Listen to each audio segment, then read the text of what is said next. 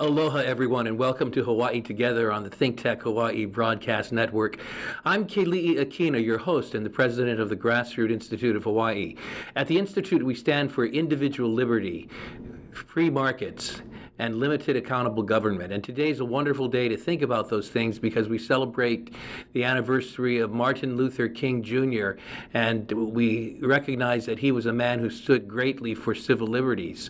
My guest today is the policy director for the Grassroot Institute of Hawaii. We're going to be talking a bit about the relationship between the COVID lockdowns and civil liberties. You know, there's a very difficult thing that our government has to do, and that is to balance the need for public safety and health along with the preservation of the liberties of individuals. That's not always easy. And I think we've been able to look at this in a very careful way at the Grassroot Institute, and I'm very pleased with the work that was led by Malia Hill, our policy director, which has resulted in a policy report that has been released today, in which we carefully examine the things that are taking place in the lockdowns, particularly the use of government power in order to restrict liberty, and ask what's going on and what's good about it and what's not so good about it and what's the path forward. My guest, Malia Hill, is a graduate of law school. She has been a policy expert for many years, working for at least a decade at the Grassroot Institute. Welcome back to the program, Malia. Glad to have you here. Hello, thanks for having me again. Tell us a little bit about your background, your education, and how you've been working in the policy world for the last many years. Okay, well, I am a background in history and philosophy, and I attended Columbus School of Law at Catholic University of America. And then I've spent quite a bit of time working in public policy, think tanks, and some activism in both Washington, D.C. and back in Hawaii. Before I went to law school, I even worked in the Hawaii legislature for a little bit in the office of Mark Moses. So I have one foot in D.C. and one foot in Hawaii. Well, you do great work with the team, and we appreciate it. You know, on one hand, we have to take care of the health needs of the public. There's no question about it. We don't want to say throw caution to the wind during this COVID crisis. Yet, on the other hand, we want to preserve the civil liberties of all people and the rights to exercise our constitutional liberties. Why is it that many people feel that these liberties are threatened now during the COVID response time? I think that's the big question, and I think it's complex. We've started to think about freedom in ways that I don't think we've thought about in decades, honestly, and that's what makes, the discussion on today honoring Martin Luther King so poignant, because maybe that was the last time we really thought, what does it mean to be free? What is liberty really? Not just in the big sense, everyone knows freedom of speech and these big liberties, but these small things. We don't think about, and all of a sudden we have. Over the past year, we've thought about freedom in different ways, because you can't deny that our lives changed under the lockdown, and things that we never even thought about as freedoms, like the right to go for a walk or the ability to go to work, all of a sudden became restricted. And as of December, there had been some 18 separate proclamations directing what is and what is not permissible through the lockdown. And it outlined everything from which businesses could operate to, where you could go and when. And it really made people think about what they had lost. And so it's really, and obviously this became a big political touchstone, but in the heart of it, there's this question, what is freedom? We've definitely had that restrained, things that are not in the Constitution, because no one would ever think of the right to eat at a restaurant being a constitutional right. But yet when it's taken away from you, you become very aware of where the limits of your rights might be. You know, at the very beginning of the COVID situation, there was some question as to whether or not the lockdowns were constitutional. And in general, most scholars answered that yes, they were, and at least at that time. How so, Malia? Yeah, so we had some, if I may plug for Grassroot Institute, there's a really great webinar that you can still find on our website, where Robert Thomas, the attorney, kind of explains in great depth the fact that lockdowns are, or emergency actions are generally constitutional, that emergencies don't create more government power. The rights that you have always exist. And there's even a very famous Supreme Court case that talks about how the Constitution was created in a time of emergency. So emergency doesn't create power. Your rights, the state has the same limits on powers. You have the same civil rights during an emergency that you do during regular times. It's just that we all of a sudden have this exercise of emergency power that we're not familiar with ordinarily. And the thing is, when we're talking about this exercise of emergency power, we're basically talking about police powers, the powers of the state and the funny thing is with police powers, that's everything from, occupational licensing laws and speeding laws to things like the lockdown. And, one of the things is that courts, when it comes to looking at what an executive does in an emergency, they tend to give the state a bit of leeway. They tend to judge it as an emergency situation and consider it a bit of a political question, and so they don't hammer down like some people kind of are expecting them to in light of the pandemic, in light of the first lockdown cases and such. So your fundamental rights, speech, press, free exercise, those are always fine. It's really what is a fundamental right, and how will a court look at something lesser, like, there's nothing in the Constitution about eating in a large group at a restaurant. So, if the government can come up with a good reason, limiting disease, for putting out that directive, the court in an emergency is going to say, okay, you have a kind of good reason for that. And they're going to give the government, the state, a bit of leeway to respond to the emergency.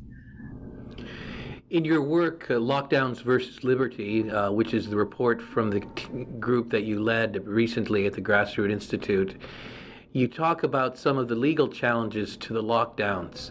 How have they fared in court? Many people have put a lot of faith in these as being the pathway to preserving our individual liberties, but as I understand it, these court challenges haven't been very successful. Yeah, for the most part, the courts have allowed the lockdown orders to stand. Now, there are some differences, and often it depends on what a specific governor's restrictions on their actions might be according to that state law. But looking for that big civil liberties case, especially early on, it just wasn't happening. In spring 2020, this U.S. Supreme Court actually rejected a challenge to California's regulation of church attendance as part of their lockdown.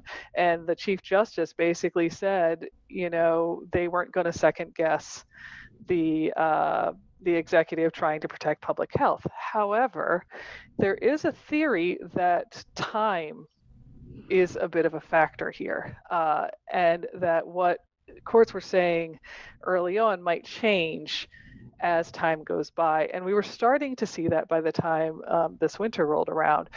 So, early in the lockdown, the Supreme Court, decides not to intervene in California's restriction on a religious activity. But then by the time this fall hit, the Supreme Court actually did issue an emergency injunction against New York Governor Andrew Cuomo's limitations on religious gatherings. And the majority noted that there had been a conflict between the restrictions that had been placed on businesses in the same area as these houses of worship, and suggested that it might be a possible First Amendment violation. And one quotes from that decision is Justice Neil Gorsuch, who basically specifically asked how long this emergency justification can be used, and suggested that this is kind of a problem. We can't shelter in place when the Constitution is under attack. He wrote. So it gets out this idea that they're willing to give some leeway for emergencies, but there might be a limit, the point at which they say, I don't know. This is your emergency rationale. It's starting to wear thin at some point. The Second Circuit Court of Appeals ended up agreeing with the Supreme Court in that case, which was brought by the Roman Catholic Archdiocese of Brooklyn and a group of synagogues and Jewish groups. And so Cuomo's orders regarding those houses of worship, they said, violated the First Amendment because it had greater restrictions on religious activities than secular ones. But you need to remember this isn't a uh, strike down of the lockdown as a whole. This is about unequal treatment, and that takes us back to what we said before, which is your civil liberties are always your civil liberties, emergency or not. To strike down the lockdown as a whole, the only major victory is from Pennsylvania, and we still have to see because it was a district court in Pennsylvania called the case is called County of Butler v. Wolf, and there a federal district judge did strike down lots of pieces of the Pennsylvania lockdown, and he subjected it to the highest form of scrutiny. Decided that the stay-at-home orders and the closures of businesses violated the 14th Amendment due process clause. Closing businesses violated equal protection. That's the one big win for people who believe that the lockdown is a violation of constitutional rights. But for the most part, courts give a lot of leeway to the governors and the mayors who are responding to an emergency. What do you think the implications of the Pennsylvania case are going to be going forward in terms of challenging the lockdowns? It'll be really interesting. I think of all the cases that I've seen and studied over this course, it's the most interesting because if it were to, if it were to wind its way all the way up to the Supreme Court and the Supreme Court were to agree, it really strengthens the limits of due process and equal protection because all of a sudden, in this case, the judge basically talked about this right to earn a living, and he's enshrining that in the Constitution. And that's not something, when we talk about fundamental rights, we usually are talking about the ones that are in the Bill of Rights, the ones that we all, can list, just enumerated. All right. And then there's some other constitutional rights that are considered fundamental, but they're not in black and white writing. They're the ones that the courts have kind of decided are fundamental. Things that like marriage or those kinds of things. They control over one's medical decisions. These kinds of things have been kind of privacy. Privacy is the big one, have been found in the Constitution and now treated as part of fundamental rights. So if this Pennsylvania case, got traction in the Supreme Court, of course, the Supreme Court could hear it and say, oh, I don't agree at all.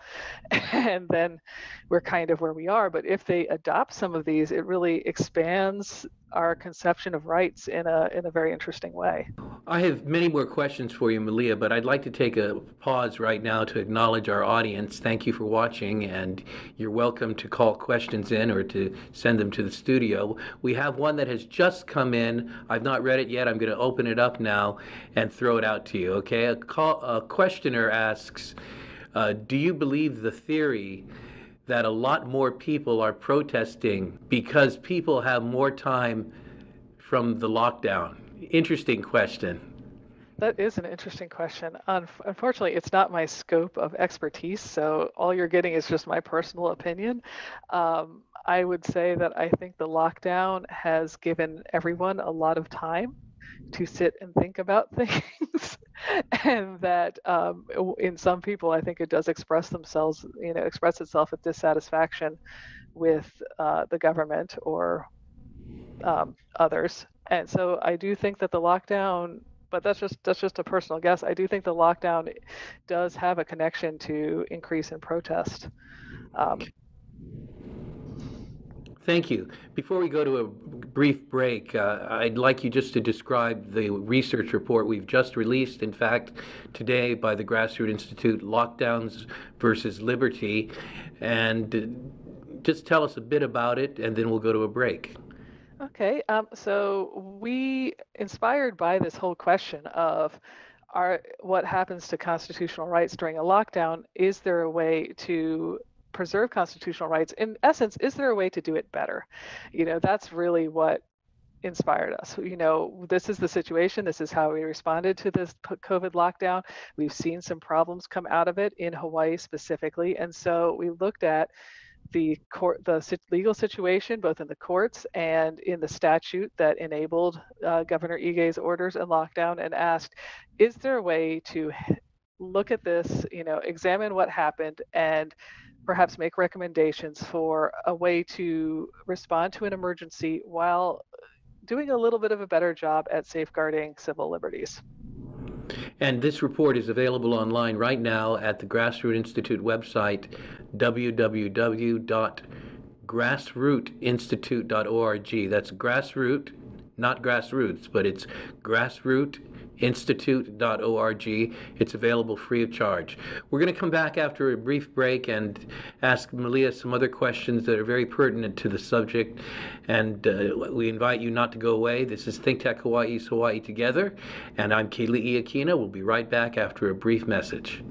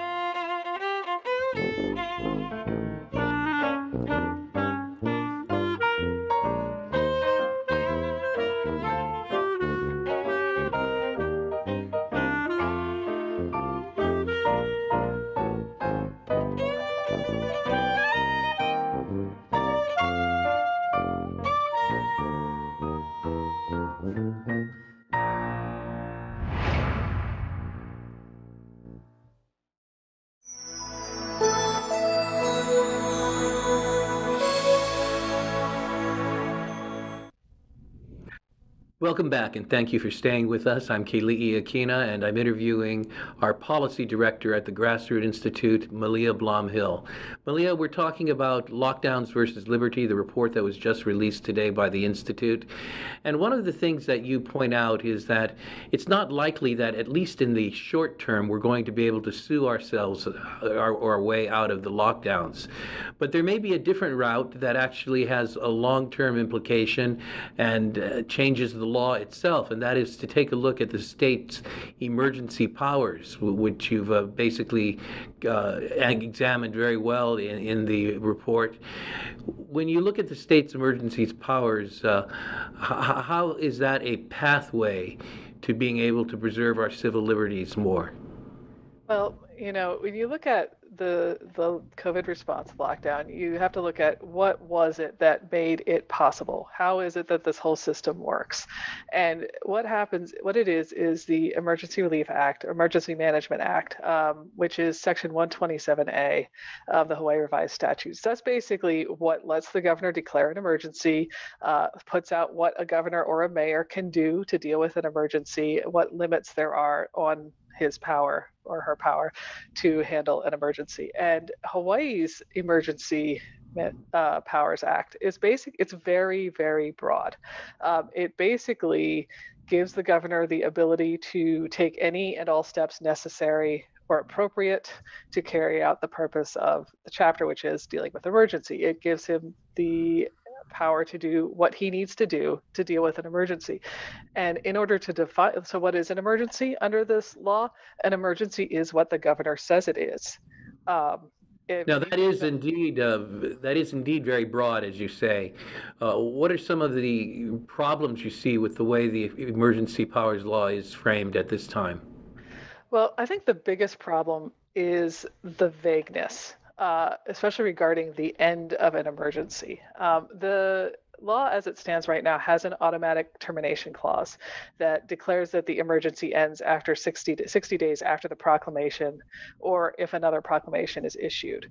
But there's no follow-up condition or consequence if that emergency exceeds the 60-day mark, which is why well past 60 days, we are still in emergencies. And what the governor has done is just renew the emergency over and over and over again. And what that means is there's really no check on the governor's exercise of his emergency power. It allows for an infinite emergency. And that leads to a problem with the balance of powers in Hawaii government, because all of a sudden the governor, the executive, has become something of a super legislator. In his in his emergency proclamations, he suspends laws left and right. He basically creates new law, creates a new crime in terms of violating the mask mandate or the shelter in place. All these different things that you're required to do are, if you break them, as we people have found out from citations, that is a crime under Hawaii law. So the governor has legislated a new crime. He has lifted the provisions of existing legislation. It really upsets the balance of power in the state, and that also kind of cuts out the people, because the legislature is our voice, our ability to kind of come in and opine and on the actions of government. So what you're really suggesting is that rather than going to court, or in addition to going to court, because there will be people who do that nonetheless, it's important for us to contact our legislators and get the legislature to act to actually change the law. Now, what are some of the things you'd like to see happen, or some principles upon which we would change the law? Well, in this report, we came up with 5 basic principles to deal with emergencies that touch on public health. We suggested that um, this experience shows us that there might be a reason to treat health emergencies as differently than we do other emergencies, because it's only with this health emergency that we've gotten this infinite this infinite emergency state, and um, this real need to create different checks and balances on it as it is. So the 5 basic principles we came up with is that restrictions and regulations need to be narrowly tailored. There needs to be a connection between the restriction and the public health aim, not just these sort of general restrictions. Everyone knows we'd get these restrictions and we'd go, what is that for? I think that needs to be pulled in. We have to reinforce the importance of due process standards and protecting liberties. The government should bear a burden of showing that it's necessary and reasonable to deprive someone of a liberty or a constitutional right, or to shut down a business. It shouldn't just be okay to just do it. You have to show that there's a reasonable safety thing there, that you aren't doing too much more than needs to be. Also, you need to have respect for balance of powers. The legislature should not give the executive this open-ended ability to exercise legislative authority, basically suspension and alteration of state laws, the creation of new laws and crimes. The government should strive for more, not less, transparency in its decision-making and directives. That should just be a principle all the time, but especially in the state of emergency. And finally, after a reasonable period of time, there should be a meaningful check on executive power. This can come from the state legislature, or, if we're talking about actions from a mayor, from the county council, but there needs to be some kind of approval for an emergency to continue. Now, are there such limitations in the laws that are in place in other states? Yes, we've actually looked at quite a few other states, and a lot of them have some form of legislative check, like we talked. So very frequently there will be a 30-day emergency limit, after which the governor, the legislature, has to approve the continuation of the emergency, or the legislature can terminate the emergency at any time by joint resolution. And that's the kind of thing, and just state after state, that is pretty standard on the line. And that's the kind of thing, one of the things that we're recommending here. We have another question from a viewer. Let me read that to you, Malia. You referred to the freedoms we take for granted that are not specifically mentioned in the Bill of Rights. Aren't those unenumerated freedoms covered by the Ninth Amendment, which states the enumeration in the Constitution of certain rights shall not be construed to deny or disparage others retained by the people? The question is this: might these lockdown measures be susceptible to a Ninth Amendment challenge? It's a good question. And, I could give you, the lawyery answer is until a court says that that works, then it doesn't, and therefore wouldn't be more successful than anything else. But this is, there are theories, there are legal theories that go, if it's not there, then the people didn't want you to be able to do it. To put it in the short term. So, there's a lot of ways of looking at it, and some of the earlier ways of looking at the Constitution and it's not surprising that you reach back into the text of the Constitution for that, because some of the older jurisprudential philosophy kind of has a more restrained look at the powers of the state. And, you can't legislate it if we didn't specifically say that you could. So philosophically, I think that's fantastic, but would a court actually, give that credence? Well, courts tend to just say they subject anything that burdens a right that isn't an enumerated right with something called rational basis review, which is just, hey, does the government have a rational basis for this restriction? And on some levels, that sometimes that's actually applied so loosely that a government, for some courts, if the government can come up with just any kind of reason, even if it isn't a great one, it would still stand up to review. So it's one of those things that we would like to see, if you're really strong on this, you'd like to see some changes in how the courts look at it, but that's a very slow process, which is one of the reasons that I say that suing your way out of a lockdown is not the best way to defend civil liberties.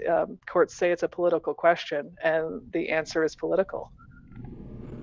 So what you're ultimately telling us is that until the courts act, the best route for us to do is to pursue changes of the law via the legislature.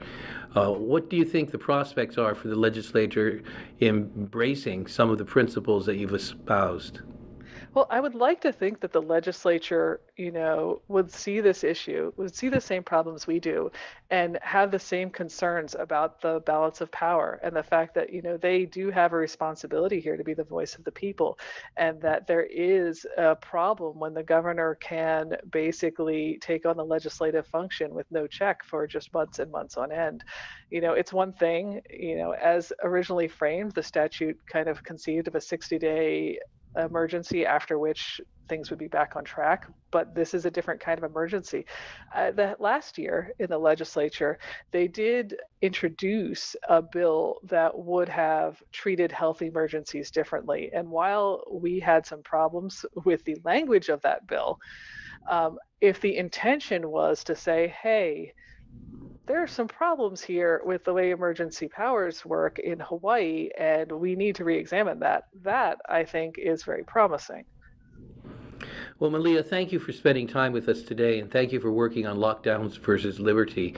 Before you go, would you tell everyone once again how to get a hold of the report, and what's one major takeaway that they can have from the report?